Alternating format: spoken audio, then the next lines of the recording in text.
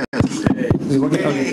Hi, thanks Christine, and thank you to API Vote and the Civic Leadership USA for organizing this. So my name is James Hong. I am the Deputy Director of State Capacity Building at State Voices, which you've heard about. It is the network of statewide coalitions that are called tables. These tables are in 23 states, and we're comprised of hundreds of grassroots organizations that want to break down barriers to civic participation and bring underrepresented and marginalized populations, especially people of color, and their issues to the center of public discourse. And with me on this panel, some great people in the community and in those and in the states, which I'll get to in a second. But the topic of today's panel, it is coalition building. And I'm sure many of you, maybe all of you, have done some kind of coalition building, even if it's not nonprofit coalition building. And as somebody at the APICS conference said yesterday, it is certainly not for the faint of heart. Yes, we know how hilarious coalition building is. Really, and I was thinking about why it is so hard, and it came down to the fact that we are building consensus beyond our organizations. It's so hard to build consensus even beyond our own selves, even within a group of people, but then to go beyond even an organization that you're embedded in, I think that is, that is the task that makes it so hard. We're creating understanding, and we're getting commitments and a shared purpose with others, and actually then creating processes for getting that agreement into action. So today we're going to talk about building coalitions, diverse coalitions, and allies around civic engagement. Now, we've been talking a lot about how the API community has grown, and we are building power, but even now, and even in 10 years, we're still going to be a part of the equation that gets to the change that we really want. So with that being said, I do want to introduce our coalition, our panel members who are doing some of that work on the ground. So not in order, but there's Fahina Tabaki Pasi, who's the Executive Director of the National Tongan American Society. So the NTAS came to be in 1994 because of local Pacific Islanders who needed assistance to become citizens. And since then, it's increased its mission to include health and education, and it's now more focused on integrated voter education. Now, the coalition, and I'm going to introduce the organization and then also the coalition that they're part of and that they're leading. It is the Multicultural Engagement for Utah. The ME4U, that's their acronym. So the ME4U is focused on civic engagement. Oh, sorry, Me4U. Focused on civic engagement, and it started in 2016. It consists of organizations from Hispanic, African American, Native American, refugee, Asian Pacific Islander, women of color, and also millennial organizations. Yes. So that's from Utah, and then here we have Min Nguyen, who's the executive director of VELA New Orleans, and VELA is a progressive, multicultural, community-based organization that empowers youth and families through supportive services and organizing for cultural enrichment and positive social change. VELA started something called the Power Coalition for Equity and Justice in Louisiana. And this is a coalition of community-based organizations working together to move an integrated civic engagement and targeted voting strategy seeking to unify and expand voices across the state. We have Kimberly Sermi from Ohio. She is the manager of policy, advocacy, and development, and the development department at Ohio, Asia, which is Asian Services in Action. Asian Services in Action is the leading AAPI-focused social services and health services organization in Ohio, serving 58,000 individuals annually.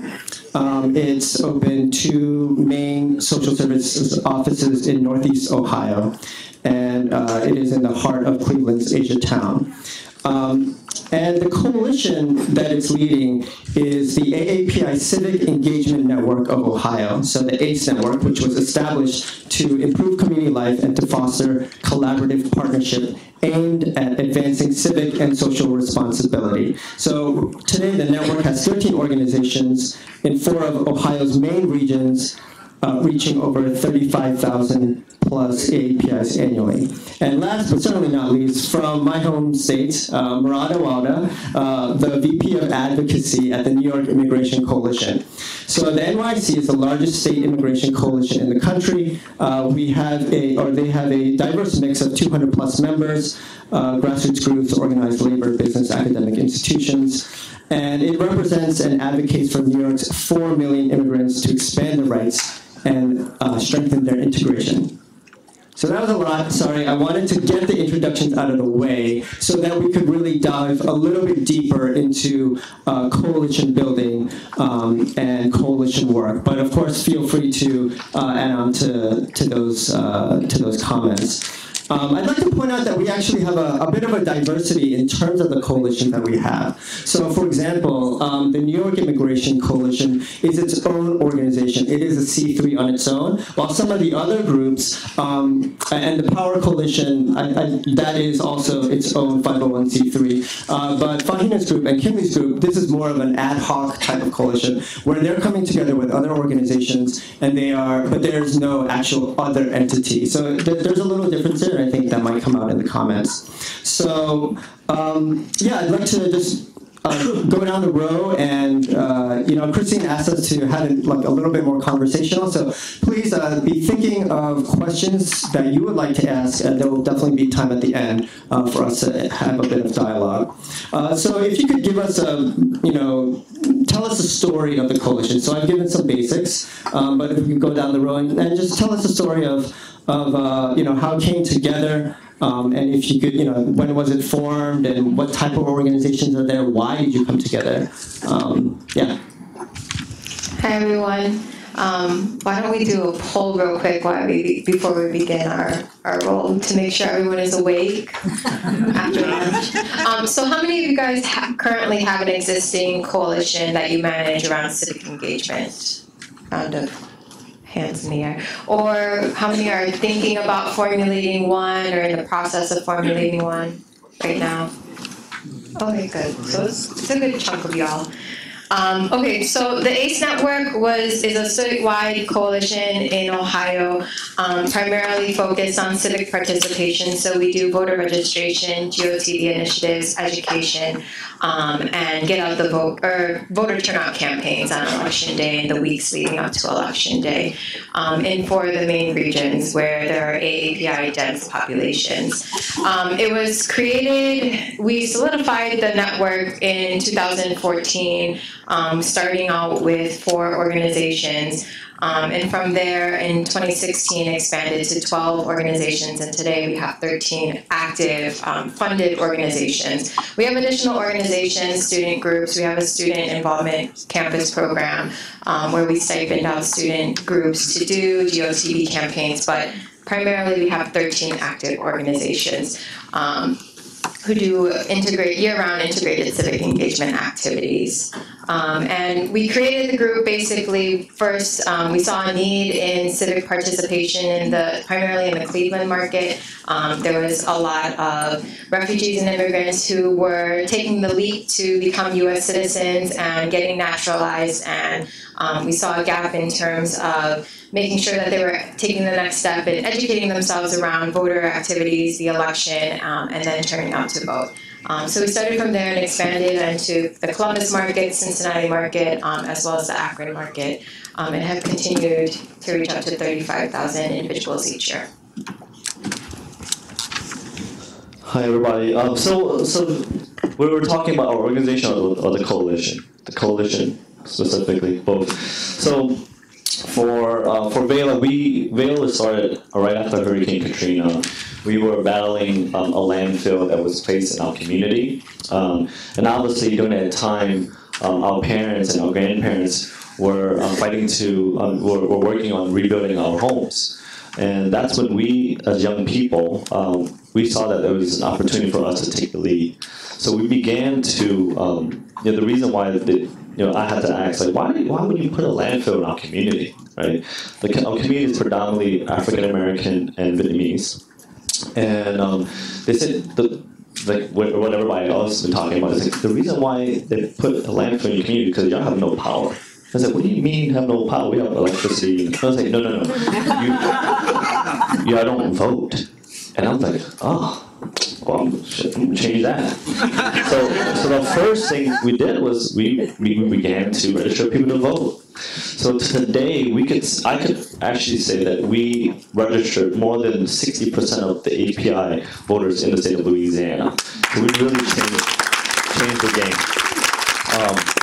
So that's just like a little history about our organization and making sure that, when people want to take advantage of us, we need to resist and fight back. And I think, what we were saying earlier, young people played a huge role in that. And then for our coalition, even though we built power, we was still, there was an active movement to like really, to hurt us, right? To push us out. And at every state level policy, we were losing. And that's when my friend and I Ashley Shelton with One Voice, and Norris Henderson, who worked in criminal justice issues, we were like, we're losing all the time, and we're working in silos, and we were like, I'm sick of this. We got to do something different. So that's what we thought about. Let's bring people together. Let's bring organizations that have a base building organization together, and let's see what we can do. And that's when we formed the Power Coalition, because we wanted to have power, right? And that's when, so we started the conversation in 2012, and then kind of solidified in 2013, and we were trying to figure out how to build power, and we did that. We created like a vision and all this great stuff for Louisiana, and then we were lucky to get in contact with the Culture Foundation. They offered us. We were the guinea pig, as Sue would say. They gave us money to fund different organizations throughout throughout New Orleans and throughout Southeast Louisiana, and from there we were able to mobilize, voters of color throughout the state of Louisiana, and we were able to mobilize voters of color who are infrequent voters, and in a result we have a Democrat governor in a blue state. We would never imagine that would happen, but now we do. And that would a red state, sorry, a Democrat governor in a red state. Because we're traditionally blue cities, but definitely in a red state. I'm sorry. So from there, we were able to push different policies through a lot easier than we expected. And then not only that, we were able to become a little bit more sophisticated.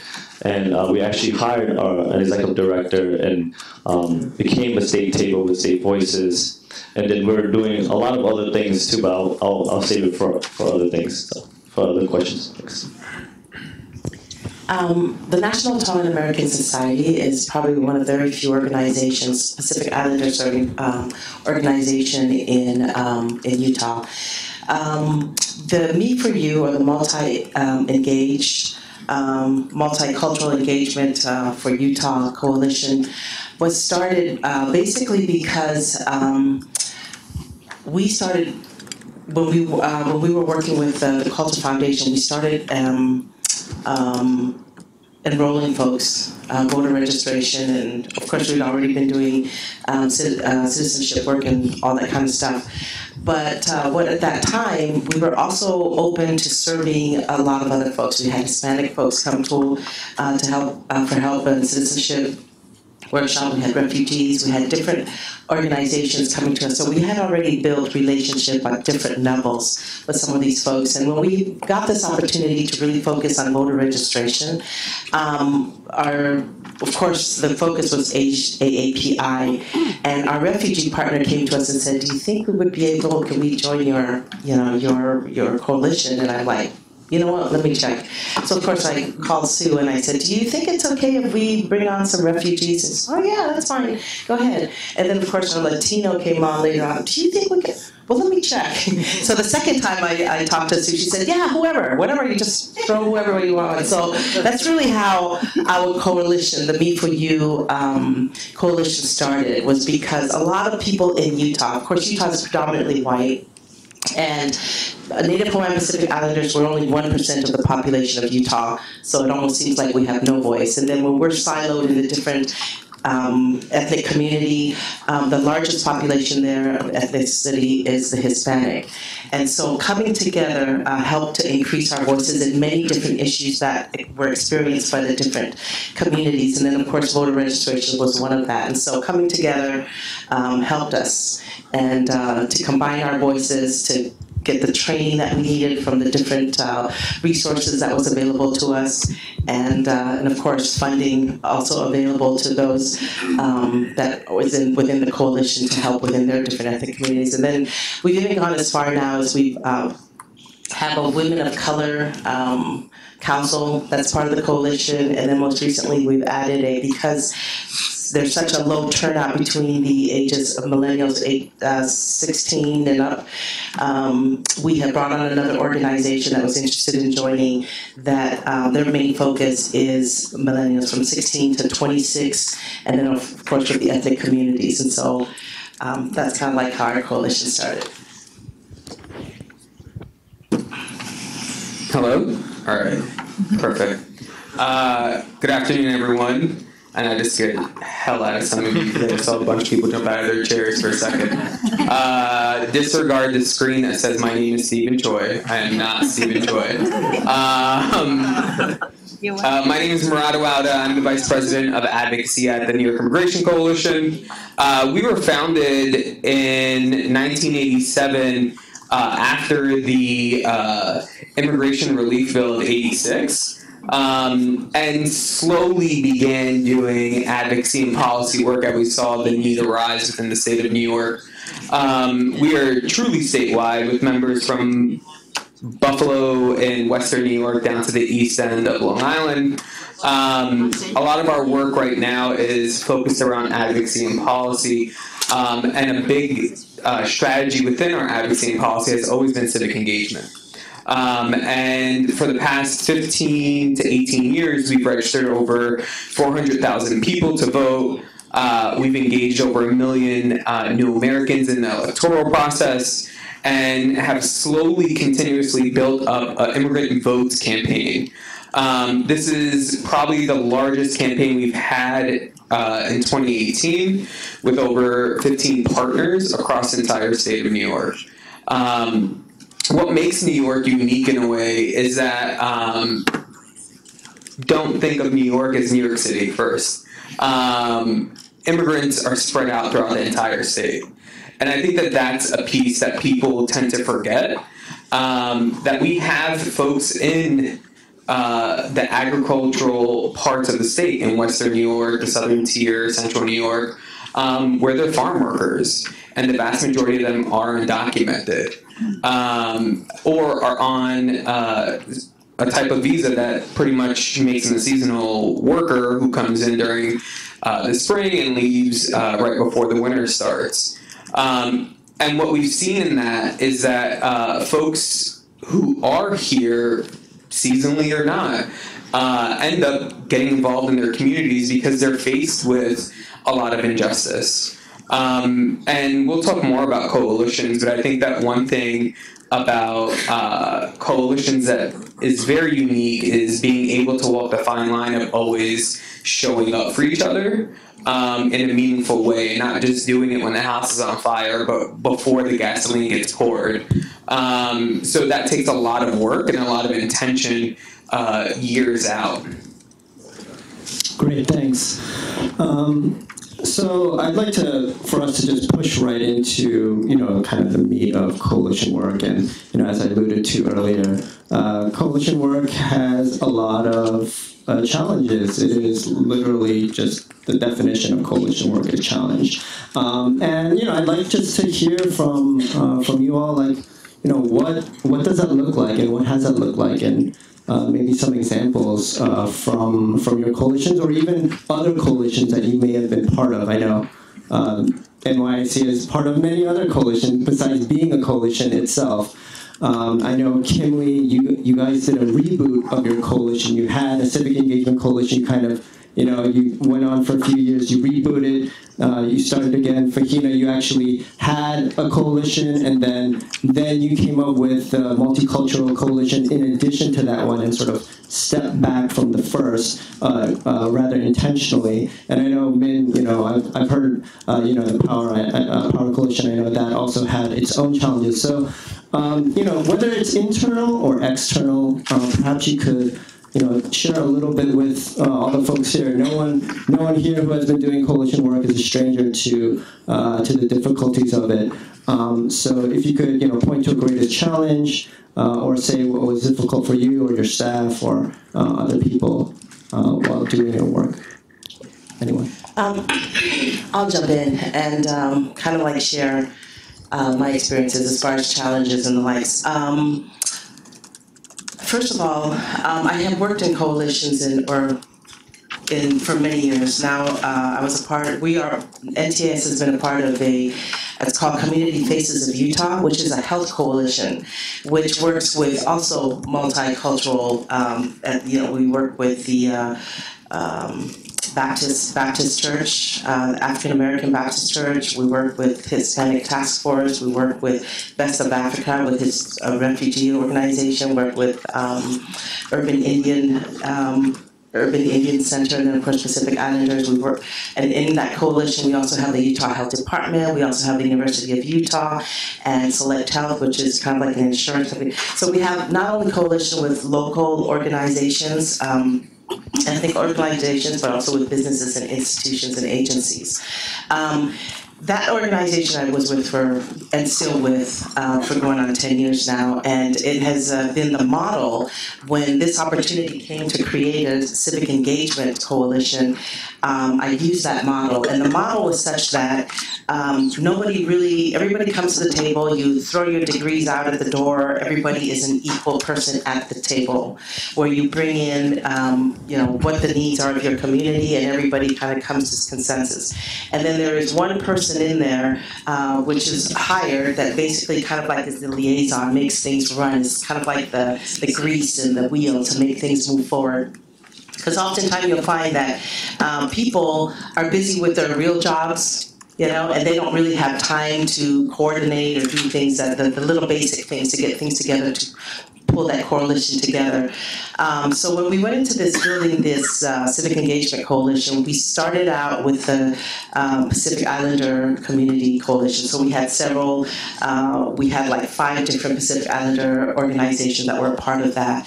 And of course, some of the challenges that we came, and I brought that model into that organization because I wanted everybody to feel like this is your baby. Okay, I wanted everybody to take ownership of it. I didn't want it to feel like that they were under NTAS or that I had the final say or all that kind of stuff. It was, everybody was equal at the table. And, as we were beginning with that, of course, there were some issues as far as the challenges were personality challenges. Also, there were power trip kind of challenges. So all these things I think you might experience in some of the coalition. And because of that, I had the option of either, I could have flexed my muscle and say, hey, blah, blah, blah, and this, but I really felt like I wanted to be true to the fact that the table is equal and everybody gets to choose what they want to do.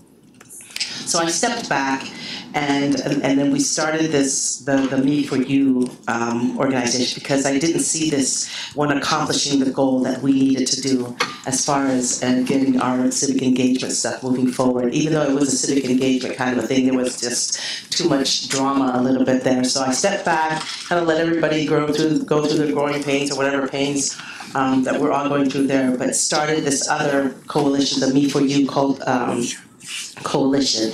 And it's with that coalition that one of the things that I made sure of is that the people that came on were true leaders and that had real interest in the community, people that were passionate about their work in civic engagement, people that really wanted to make a difference in their community, people who had records, of being in the community and making a difference and showing that. So I think for me, that was one of the things that I learned from this coalition development and moved on to this one that has kind of worked better.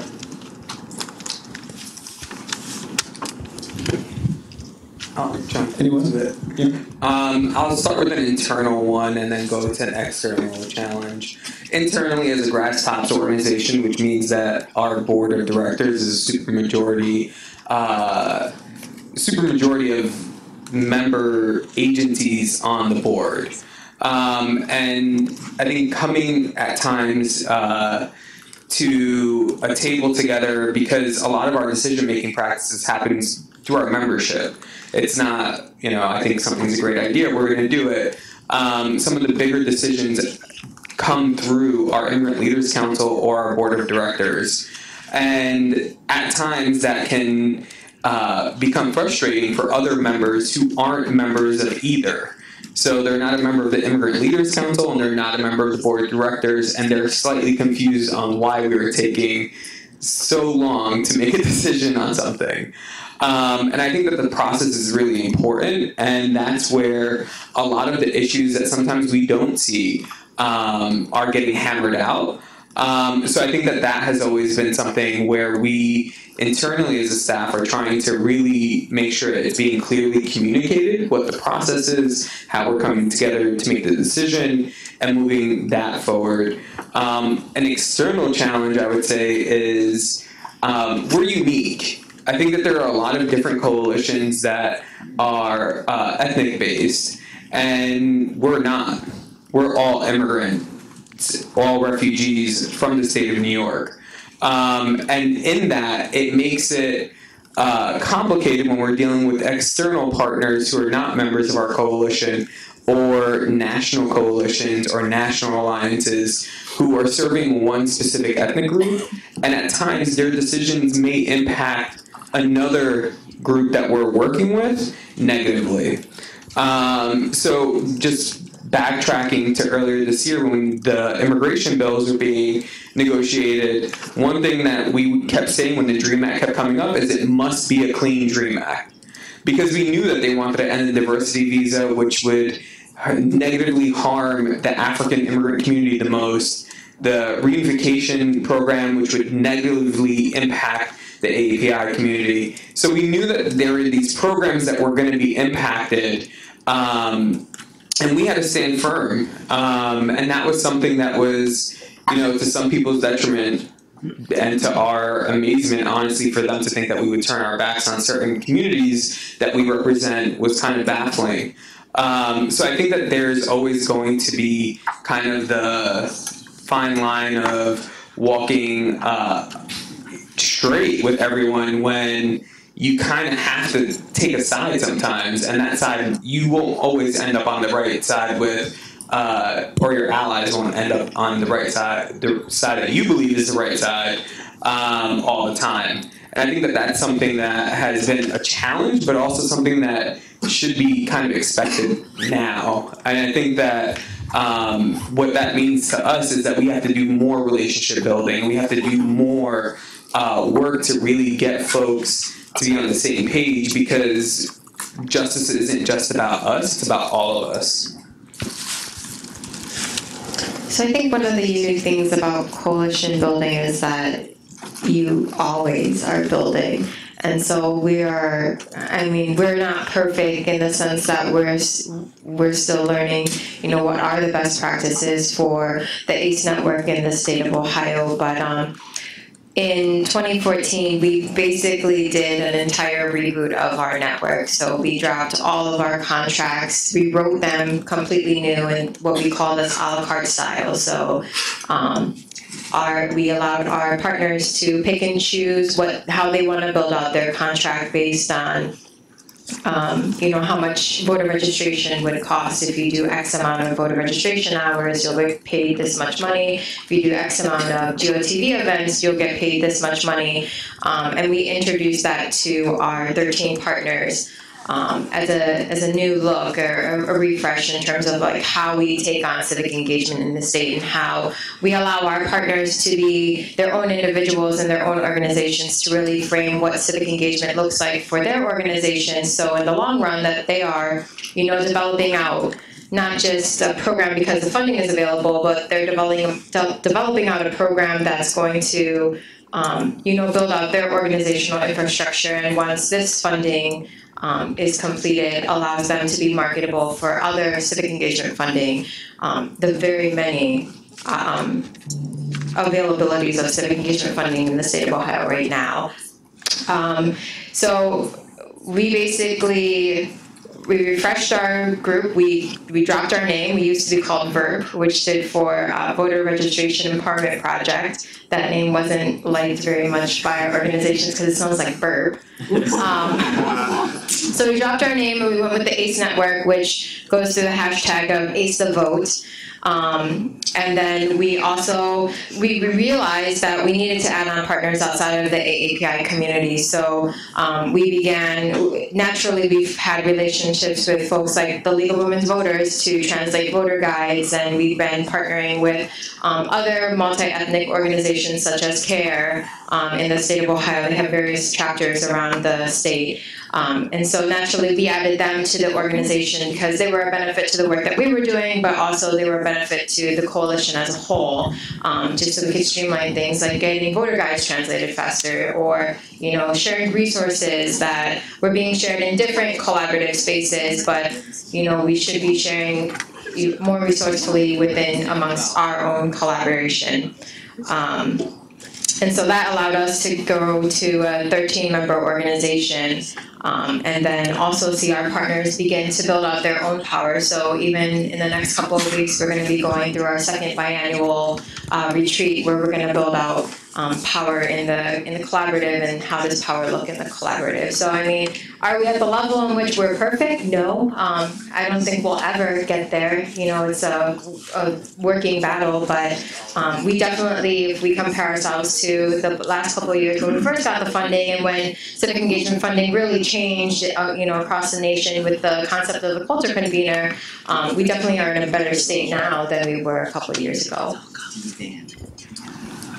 So for me, I'll just give it straight to y'all. Coalition building is really rough. It's really tough.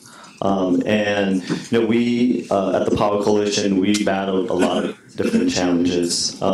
So just for example, I mentioned that the Culture Foundation gave some funding to Vela, and we granted $100,000 out to different organizations that were doing the work already with no money.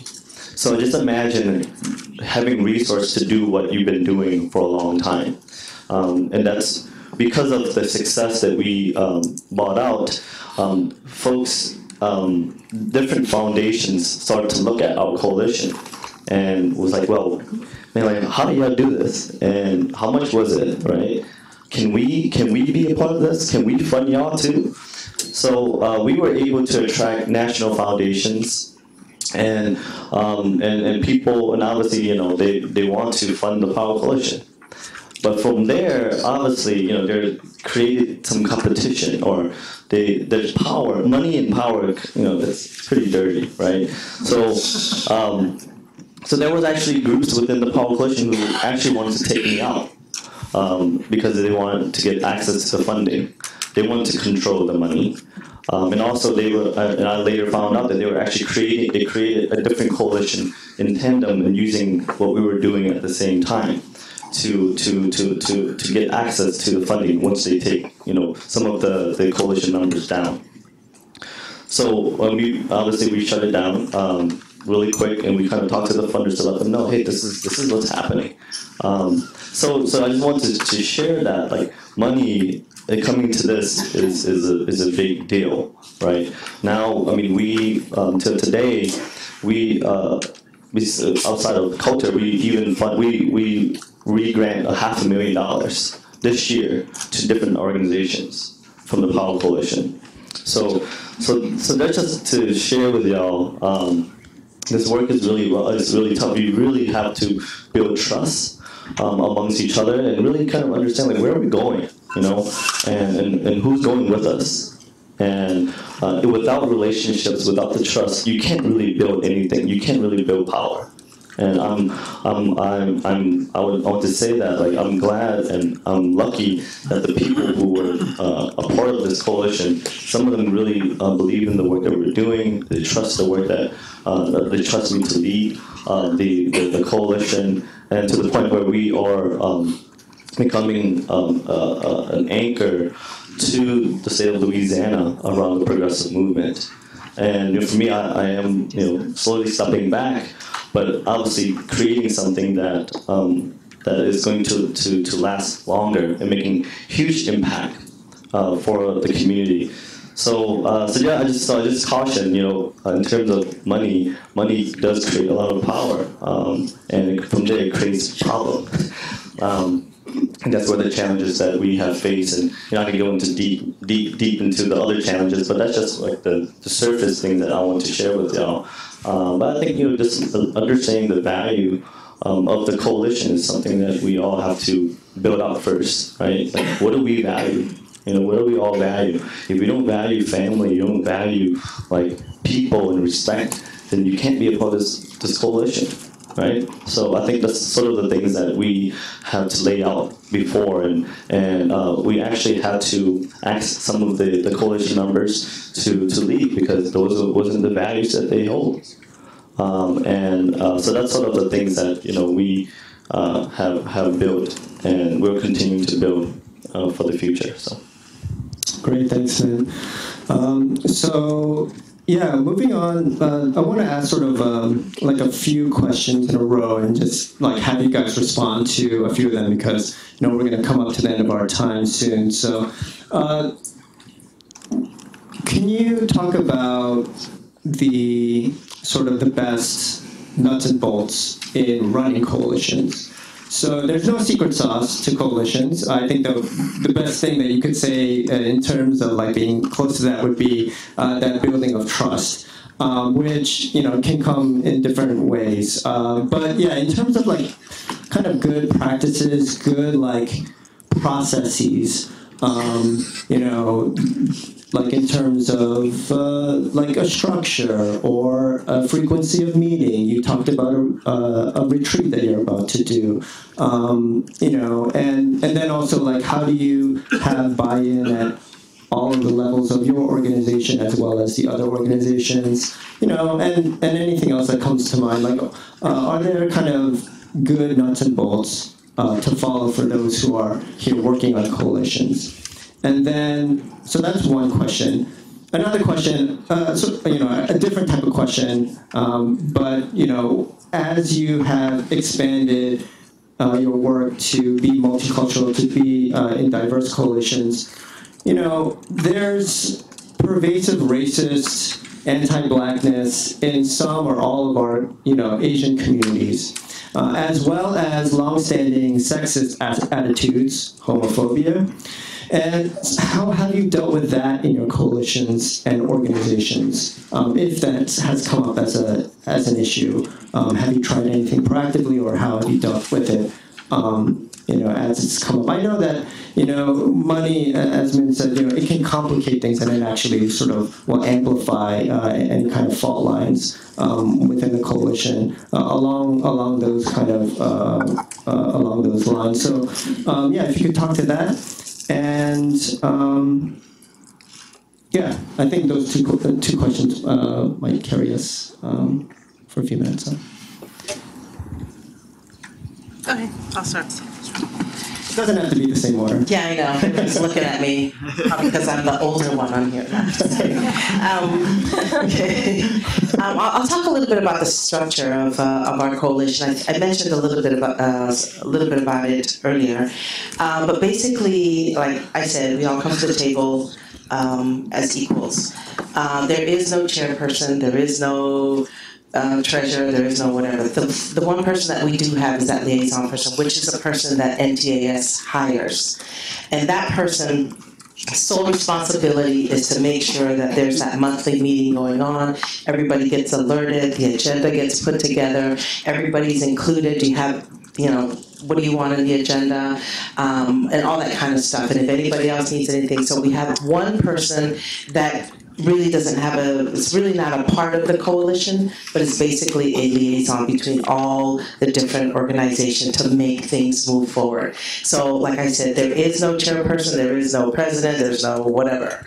So everyone is equal. So that's kind of like the structure that we have used for our coalition, and it's been very successful. We've had a few coalition, an organization, coalition member, what have you. I have found that as things move forward, that they kind of wean themselves out if certain things don't seem to fly in their direction. So that's kind of like a positive too, in that some people just kind of if things don't work for them, they just kind of fade out, and not with us pushing them out or anything. They just kind of go about their way. So that too is for us is a positive. As far as the anti-Black issue and things of color, we have not really experienced that in and if people are experiencing it as individuals or within their organization, it's really not brought to the table, because that's something that it's not tolerated, so I have not really heard anything like that come up at our coalition meetings and things like that. So I think we've been lucky in that. Just for the panelists, I think there was a little misunderstanding. We have around 15 minutes left for Q&A and our stuff, so just give me a time check. So for us, we created an integrated civic engagement flow chart. So maybe I got, this is sort of the cheat sheet for y'all. So what we do is we begin to put together something called a listening session. We host the People's Agenda conference, a summit. So that's where we listen to the community needs, right? From there, we develop an agenda, and then we build a target universe around that. And then from there, we engage, we educate, and organize those who are affected, or even those who's in our universe. And then from there, we can mobilize for change, right? If people will listen to us, or would have more buy-in if they get a voice in it. Right? If education, if immigration, if criminal justice is something that they think about every day when they wake up, they will buy into it and they will support the work that we do. So I think that's one of the things that I believe that we do really well, is we start from the ground. Right? Bringing people mom, pop, grandma, grandpa, whatever, right? We bring them to the table and ask them, what are your needs? What is bothering you? What is keeping you up at night? And then from there, we could actually really put together something that we all could own.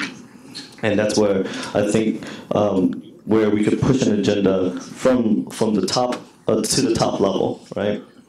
And I think from there, we also, our coalition work is really unique. We don't push people to do something that they're not comfortable doing. And I think that's one of the things that make us really successful. If you're good at policy work, you focus on policy work and do the best. And for us, for Vela, GOTV, Get Out the Vote stuff is our baby. We run the GOTV we train our coalition members how to do GOTV across the state of Louisiana, right? And there's folks who are dealing with affordable housing. Great, do that work. We will support you. Whatever message that you need us to push out, we will push that out. Around criminalization, we also do a lot of that.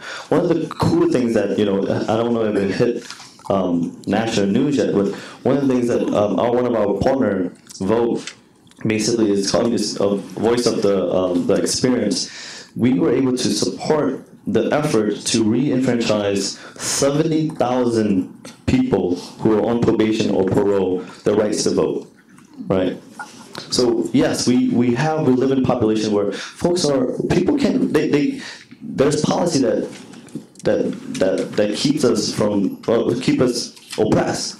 So we need to figure out how to change those policies, right? And we work really hard. I mean, to the point where we have like John Legend, like supporting us. You know John Legend? Oh, me. Oh, yeah. So even from them, I think this is really important for us to do that type of work, right? They focus on the policy. We do the groundwork. And that's how we really work together to really impact change. Because we can't work in silos because we're not going to win that way. Not at all.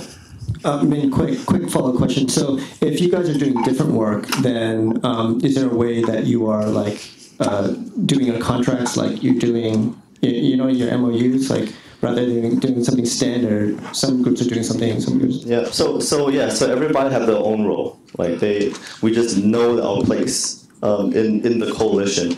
Again, like if you're working on policy work around criminal justice, we know that whatever message they need us to send or educate, we would take that on like the VELA side. We would be the one on the phone doing phone banking, talk about criminal justice, to get data for for our policy wonks, right? So when we go to legislators or we go to Congress, we would say these amount of people who are your voters, and we could show them data that they want this, and if they don't listen to us, we will unseat them. Not me, but other people will. We will tell like, because you're not listening to us, we will have to figure another route. Does that make sense? No, I meant between the organizations. Like if they're like we're doing policy work, we're going to do GOTV work. But these are totally different, and so it's like, how do you kind of? So we look at like the path to power, right? Pathway to power. So how do we actually have power, right? Policy folks can't just do work from the policy level if they don't have people on the ground.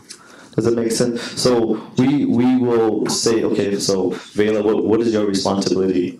What is your stake in this coalition? And we say, well, we want to make sure that we have power. Right, but we know, so we will take on the GOTV work, get out the vote, voter registration, all that great stuff. But we won't actively do the policy work, but we have an organization that just focuses on policy. But we make sure we can make the connection between the two. Does that make sense? So that way our work will actually, in terms of like contract, I think it's all about building trust, right? We understand why we do the work that we do. We just can't do it alone. You're going to close us out with the John Legend song, right? So one of the things that when we did the refresh, we also made very clear that the ACE network is a network controlled by the partners.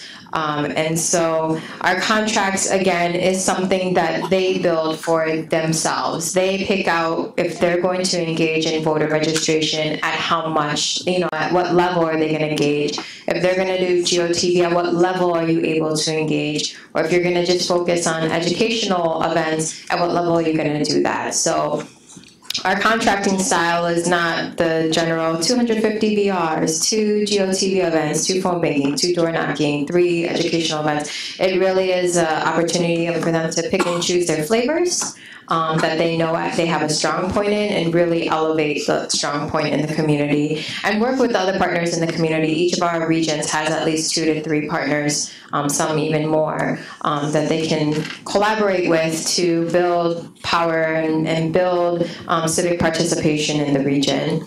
Another thing that we did so we host biannual retreats. We do those twice a year, one poster pre-November, and then once somewhere between the primary elections. And at our retreats, our partners chose what their mission and vision was. They built that out for an entire half a day.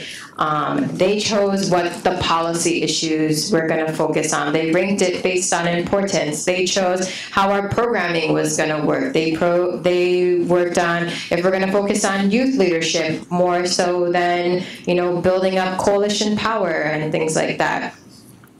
So the way the ACE network is formed now is very much based on how they want to see the ACE network evolve over the next couple of years as we prepare ourselves for the 2020 census.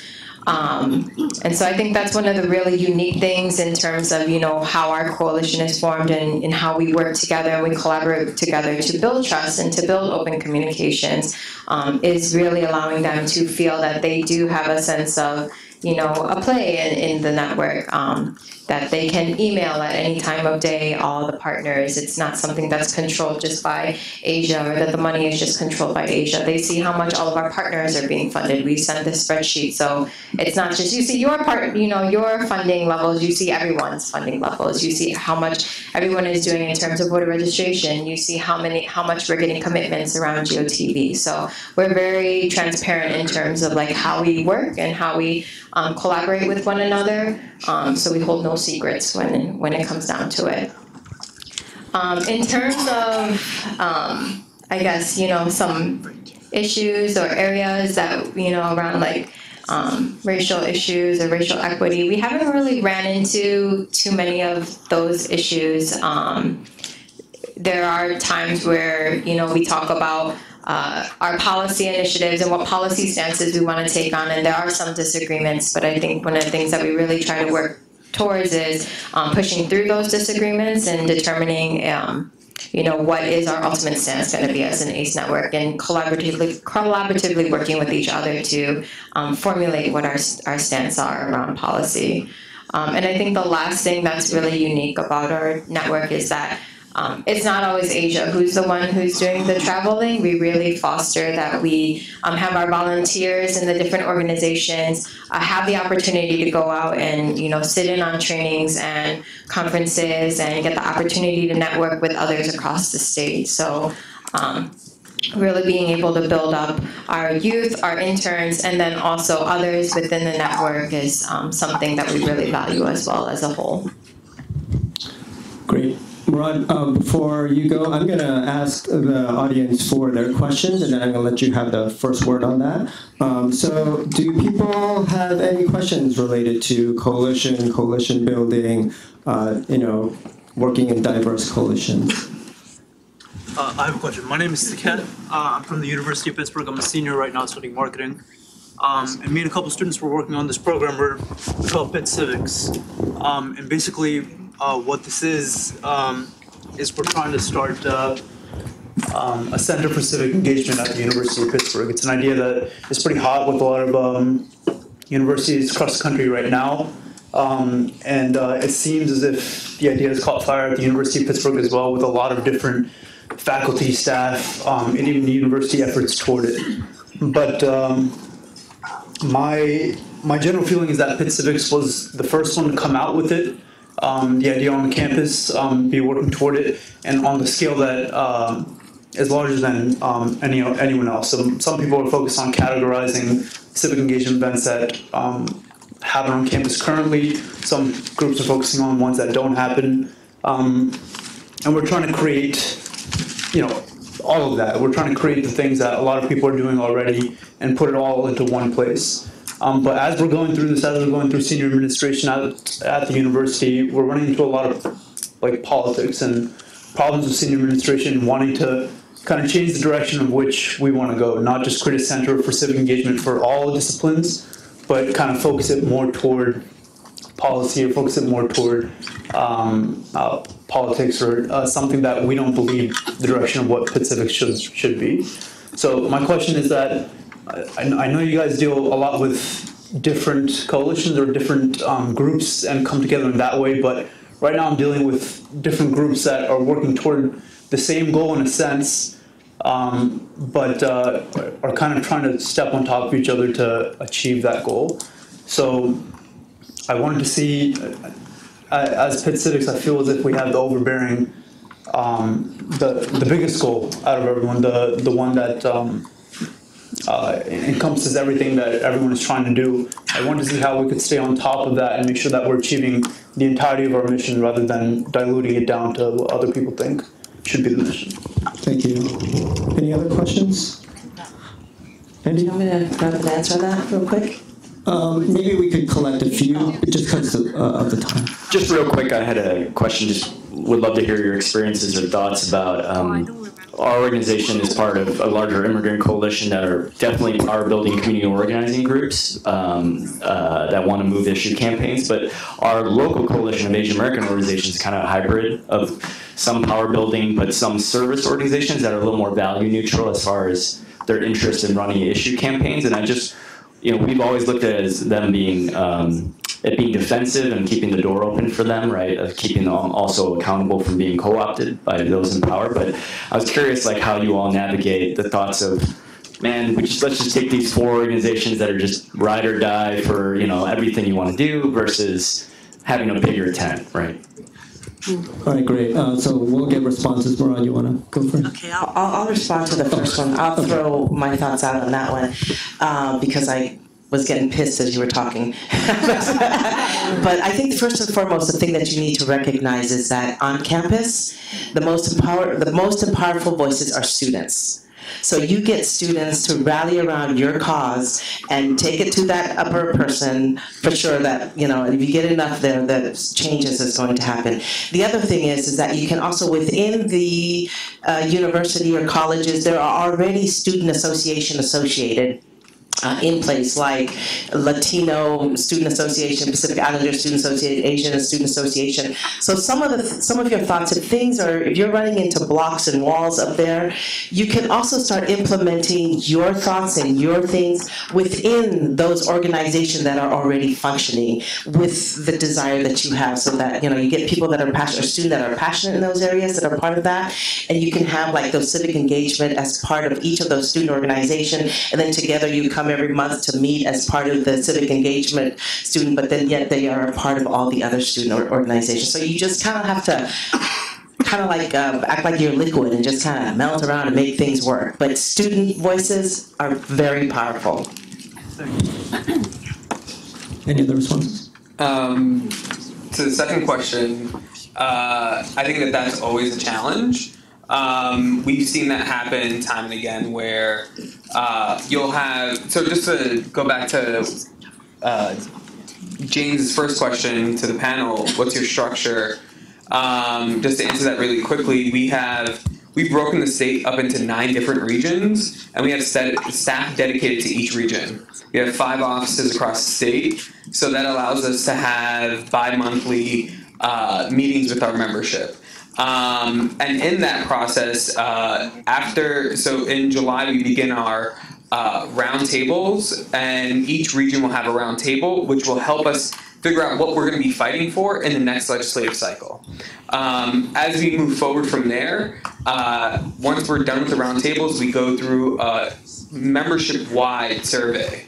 And that survey helps us narrow down the priorities that we're going to fight for at the state level together, collectively. And that is broken up into 2 separate areas. There is a budget process that we are going to agree to agenda, and then a legislative one. Because we're in New York State, we have a part-time legislator, which means that they only meet for like 45 days in 6 months. So from January to mid-June, they meet. From January to March is the budget. From April to June is the legislative cycle.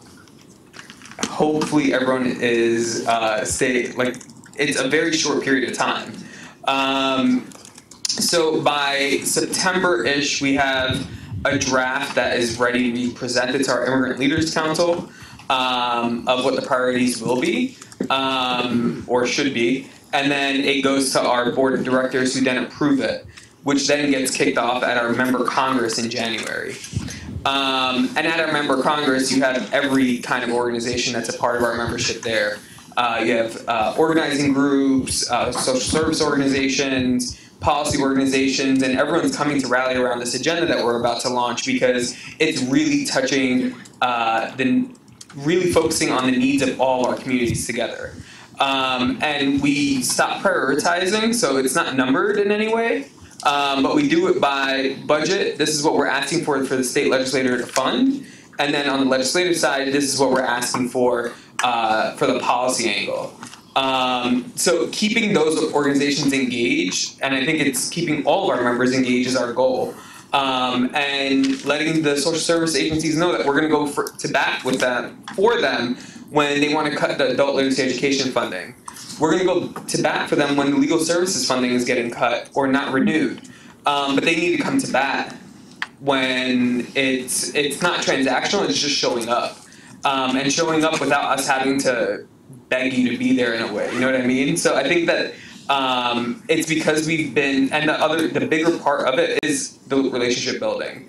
Because we're meeting so often, people are engaging with one another, and sometimes social service agencies who don't normally take a policy position on something will, in the interest of justice, to stand with their allies and their partners and their coalition.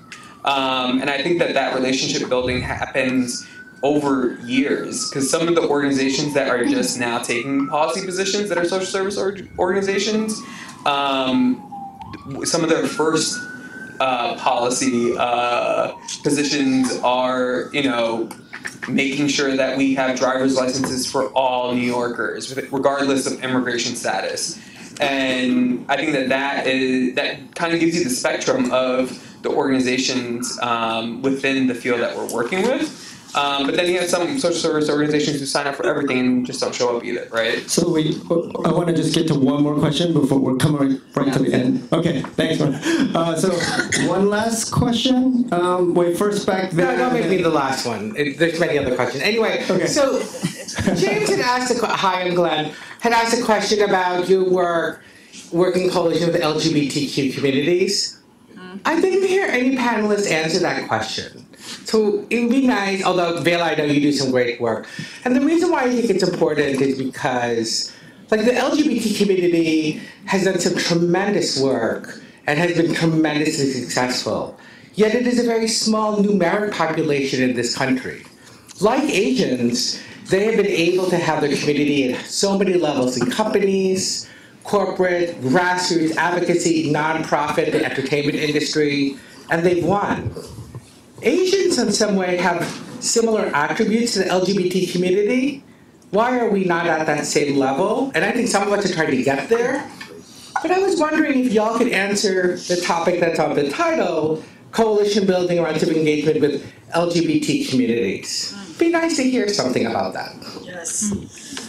Great. And then another question here? Did you want to? Thanks. Okay? All right. I could definitely answer some of it, but I know you can. Okay. Oh, anybody else? I can also answer. I think that we have a diversity in our membership that when the LGBTQ community steps up and shows up every single time, it really does illustrate what an ally and what someone who's standing up for justice really is. One community that I think has been showing up the most for the Muslim community and the Masa community and the MENA community in New York has been the LGBTQ community, and that is illustrated in every single thing that has happened around the Muslim ban. So I think that the way that we have been intentional in ensuring that every voice is heard at the table has been really making sure that we're integrating not only the forward leading immigrant rights organizations, but making sure that every immigrant community group is heard. And I think that one other piece is that there are a lot of different organizations that are really coming up to the table right now to do immigration work. And I think that there needs to be a way that we engage groups and how to show up to. And really give some of their commitment to how they're coming to work with other communities. Okay, I'd just like to add, one of the things about a multicultural, diverse coalition is that it's brought it comes together because of being ostracized, being marginalized. We all go through these different issues, and when something comes up, we all jump up. For an example, when we had an LGBT run for a gay lesbian lady run for mayor of Salt Lake City, and of course reached out to our multicultural and many other folks, but many of us, our multicultural folks that we had worked with stepped up and really rallied around her, and she won. The very first gay woman to be a mayor in Salt Lake City. And so it was a big win for the gay and lesbian population in Salt Lake City, Utah. And so I think for an example, the other thing is when there was a big push to put away the bear's ears, which is a sacred, sacred location for Native Americans.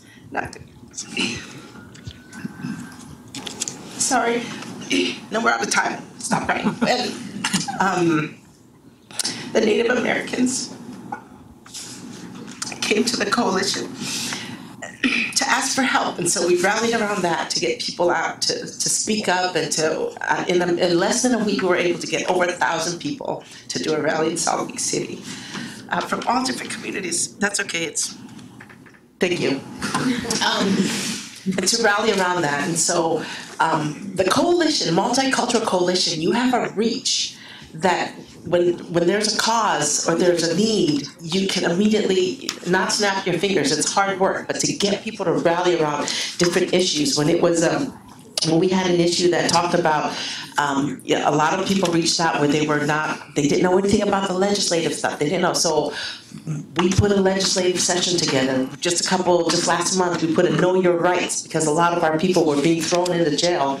And people that should have been doing 7 years is now doing 15 years. People that should have been doing 10 years is doing 50 years for all different reasons. So we had a Know Your Rights things, which was being experienced in ethnic communities. So in a multicultural coalition, you can address the different issues that you feel are being marginalized because of who we are, whether we're gay or lesbian, whether we're Native Americans, whether we're Pacific Islanders, Asians, what have you. I just wanted to add, just quickly, I know we're out of time. So for us right now, we're pushing for municipal ID, just because we know that will support those who have been incarcerated, who's just coming out, for those who are transitioning or have transitioned, and also for the undocumented population, right? But we see that as an opportunity for our transgender population to actually go out and vote using their ID, municipal ID. So that's one of the things that we're pushing right now in New Orleans. The other thing is that for those who do know Vela, we actually have a radio station. And we use a radio station to actually educate the community about LGBT rights, about the LGBT community. We also use it as a vehicle to talk about anti-blackness in our community. So that's one of the things that we are doing right now. And quite frankly, our civic engagement team is made up with a lot of our queer youth. So they lead the fight for our organization. So. And lastly, in Ohio, we just wrapped up one of our largest AAPI legislative days in the state of Ohio, where we met with over 35 of our state legislators, where we talked about areas such as hate crimes and gun control and immigration status in the community. And we saw over 400 individuals come out to that event as well. Thank you so much. Thanks to everybody here, to the panelists especially.